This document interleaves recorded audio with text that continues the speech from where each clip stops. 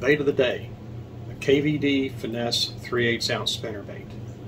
This is a very versatile spinnerbait, and we're going to discuss this in further detail. You ready to run a gun? It's time for blast off. Let's go.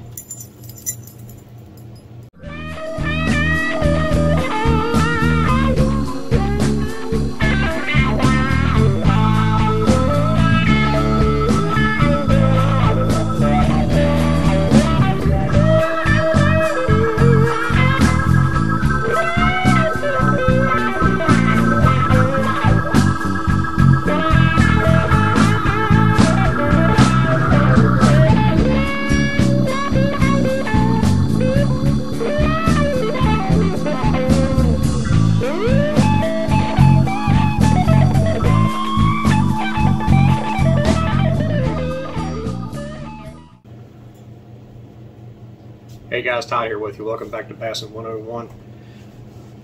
Kind of a simplified approach to spinnerbaits, if you want to call it that. I've chosen one spinnerbait, and that's the KVD 3/8 ounce Finesse. The reason is they all have this number 2 nickel blade in the front. They have a 32 wire on them. They've got a very basic type head. That one I've actually painted to match the skirt. And I always keep a set of blades. They're all Hildebrands, but I keep a set of blades to put on these spinnerbaits. Like I said, they're all 3/8. All these different models these are all 3/8, but I've modified a bunch of them just in colors. You know, I'll take the heads and I'll change the colors of the heads and clear coat them in a chip-proof finish, and that way I can get, you know, different other kind of spinnerbaits out of them.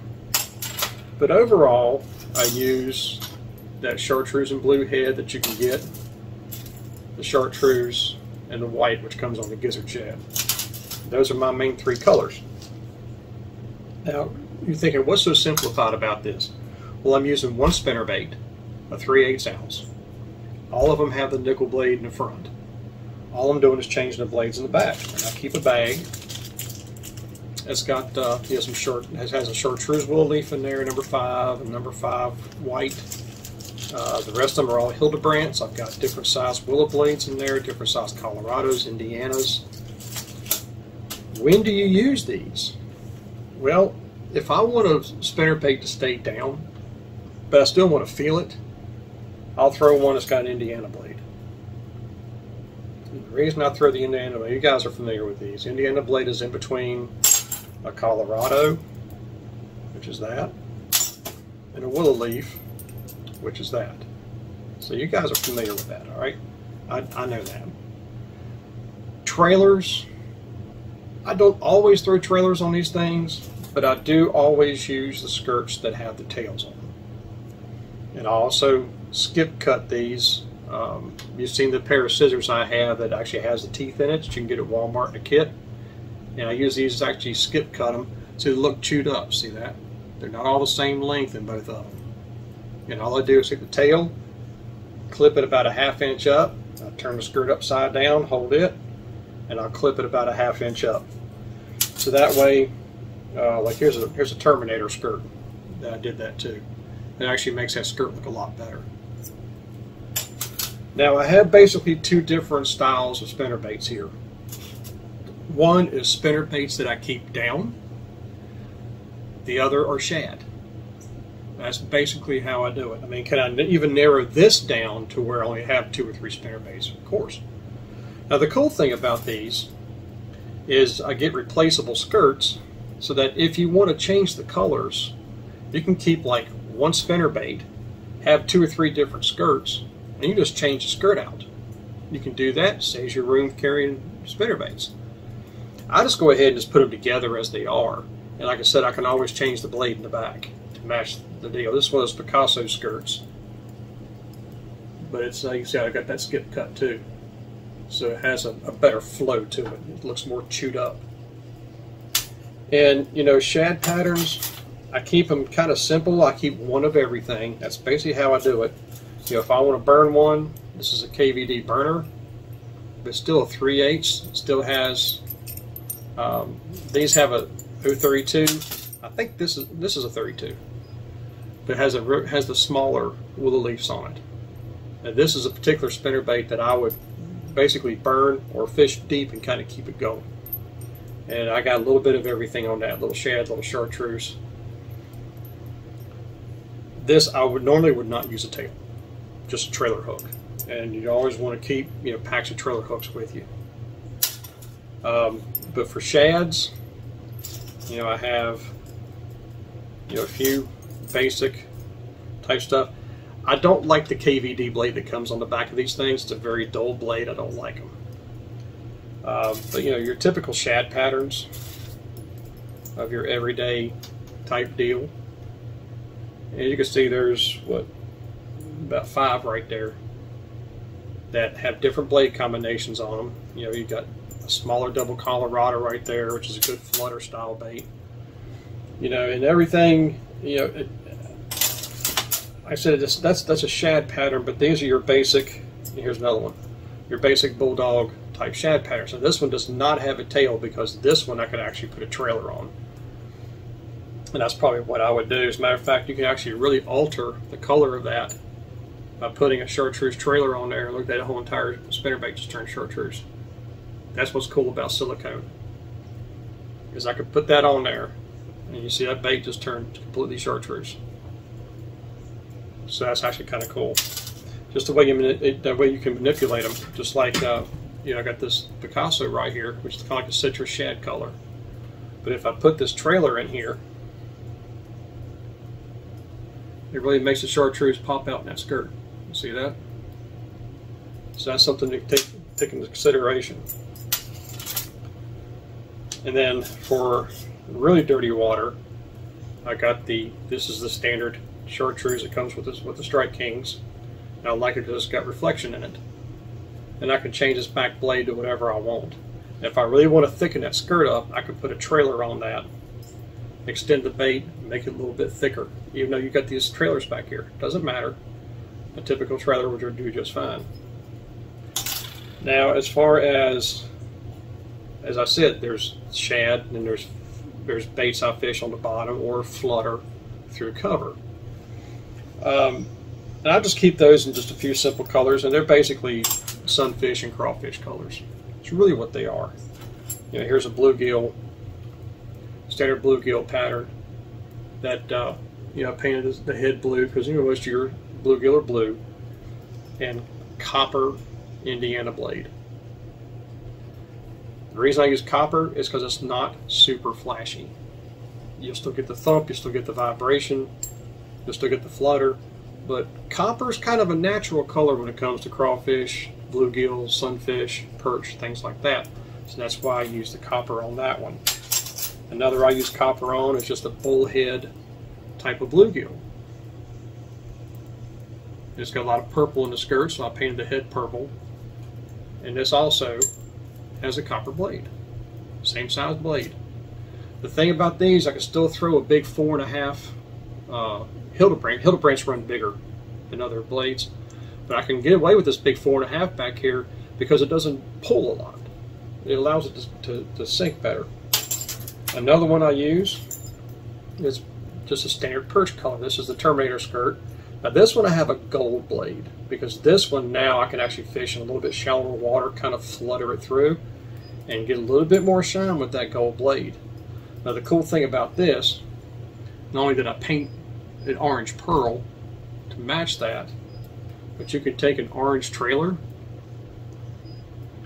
and put it right in that dude, and it makes the orange pop out in that skirt. Look at that. Look how much it pops it out.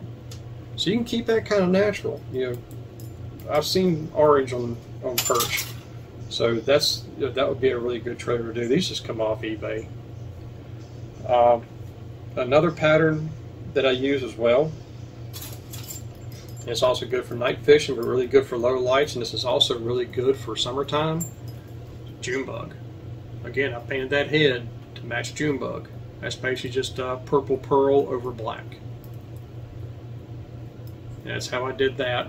Lightly sand the head, so it'll hold paint. It's just acrylics, all I use. And this one's fully nickel. Same size blade, same Indiana, but it's nickel. Because like I said, yeah, this is summertime type color if you're fishing on the bottom. I want it to be seen, so I have that nickel blade that has the most flash. That's the only reason I use that, and I would always, almost always fish this with a trailer, unless I'm really, or if I fish in really clear water, I probably would not use a trailer. But for that one, I would. Now, what kind of trailers would I use? Well, you've got Zoom Super Chunk, which is good to really bulk that thing up, and you've also got the Zoom Swimming Chunks. I'll show you what these look like. Here's another pattern I have in a watermelon and chartreuse type color. Again, it's a copper blade. I painted the head to match.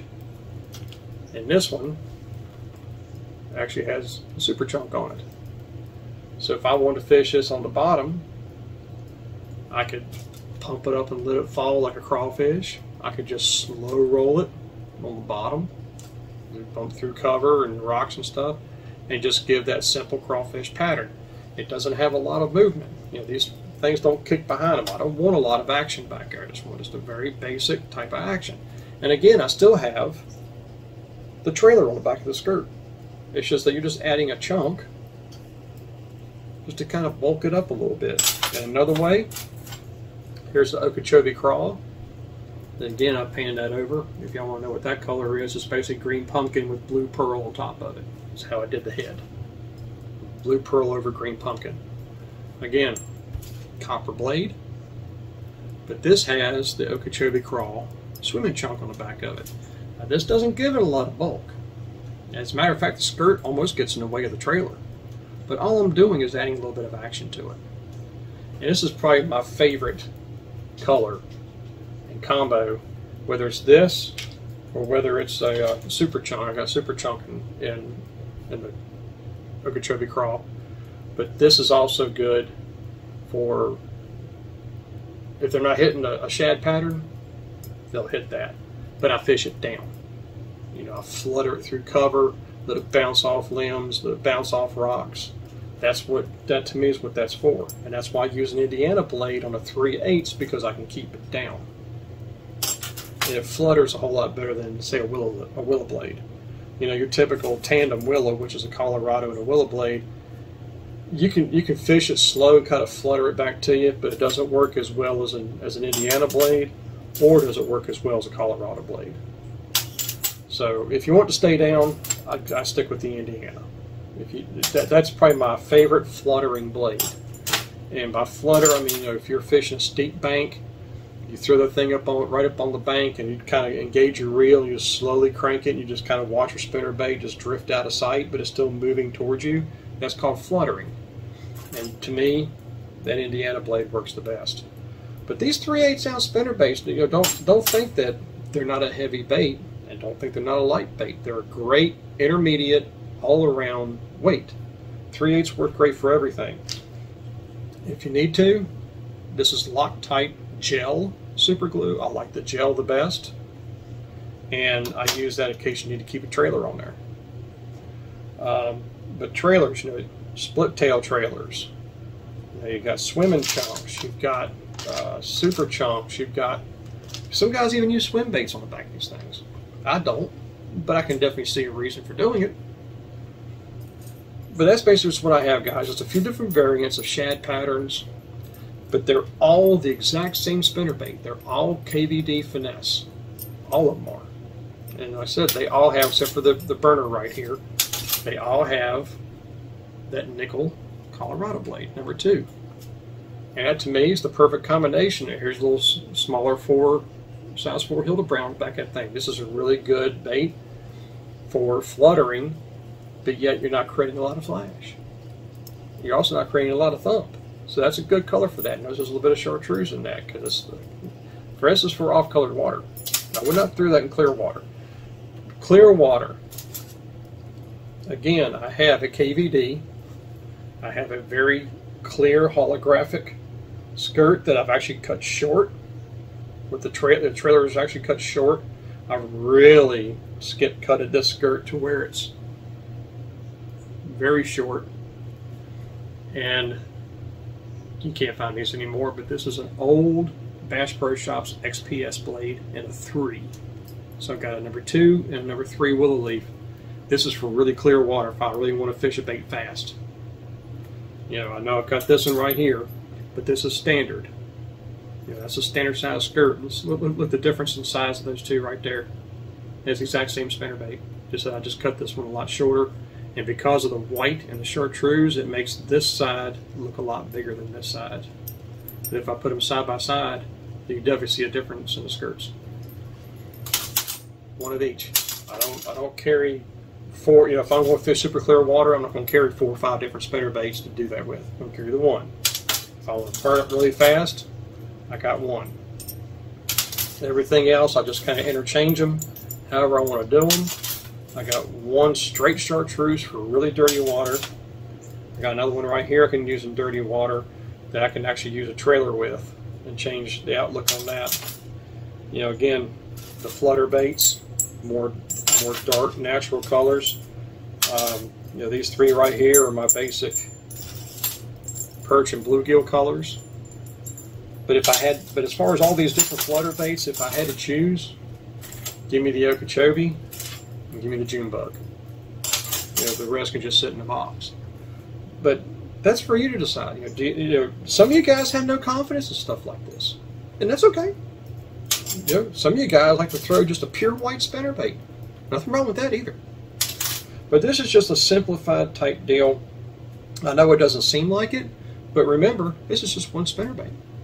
All I'm doing is just changing the skirts around, changing the back blades around. That's all I'm doing. And again, I keep a little small bag with a little handful, you know, a little handful of blades there. Not very much. And, you know, again, I keep, you know, different kind of trailers, you know, watermelon, you know, stuff like that. Super chunks in case you want to really bulk up that skirt. You know, with the June bug here, I've got June bug in a swimming chunk and a June bug in a super chunk. So I can kind of go in between them. Same thing for that one. That exact same thing for this.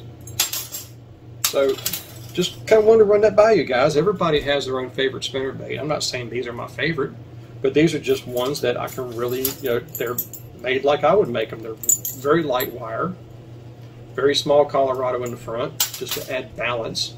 So you can throw bigger blades in the back, like a 4.5, or even a number 5. Big Colorado back here. That front blade helps to stabilize it. No single blades in this selection at all. These are all tandems. Tandem means you got a Colorado blade in the front. That's basically what tandem means. Whatever blade you have in the back. Well, unless you have a double Colorado. Otherwise, you have tandem willow, tandem Indiana. But that's my little spiel there, guys. Is you know, keeping different trailers white. You know, anything that you want to throw. You know, blades. I keep gold, silver, and copper. And like I said, I keep a chartreuse number 5 willow leaf and a white. You can't see it, but there's a white willow leaf in there too. In case I want to take this gizzard shad and take this blade off the back, put white on it, now I can throw it on a rainy day, and they can see that white blade. Or if I'm fishing real stained water on a cloudy day, I can take this number 5 Colorado off of here and put on the big number 5 chartreuse blade. And really make that blade bright. I'll make this whole entire spinnerbait bright. Put a big chartreuse trailer on there too. Bulk up the size of the spinnerbait. So there's different things you can do with these. It's just your imagination. I mean, you can take a simple spinnerbait like this right here, and you can put a white trailer on here and really make the white pop out in that bait. You can easily do that. You can take this orange trailer right here. If you really want to twist things around, you can put this orange trailer on the back of that one right there and change the whole outlook of that spinnerbait. It's up to you. But they're all skip cut. They're all trimmed to kind of flutter. And that's pretty much all I got, guys. I just kind of wanted to show you a simplified way of how I would do, say, a modern day spinnerbait. You know, spinnerbaits that you can buy right now. And that's basically what I did. KVD spinnerbait. That's just my choice. That's just what I've been playing around with. And the thing that really sells me on these over a lot of other spinnerbaits, you see what this top wire is right here? Compared to the hook, it actually comes over the point of that hook. by almost a ½ inch. To me, that's a very weedless spinnerbait, and that's another reason I choose KVD. Plus, with it being 0.32, I can open the blade, make it run a lot slower. I can also squeeze the blade together, make it run faster. Yeah, different ways of doing that. You close it up if you want to run fast. You open it up if you want to run really, really slow. That way they won't teeter on you. But that's all I have for that, guys. Just wanted to run that by you, kind of give you an idea what goes through my mind, besides echoes and static, radio static. But other than that, that's all I got for today, guys. So until next time, may the Father bless you and keep in Yeshua's name. As always, fish on. Ooh.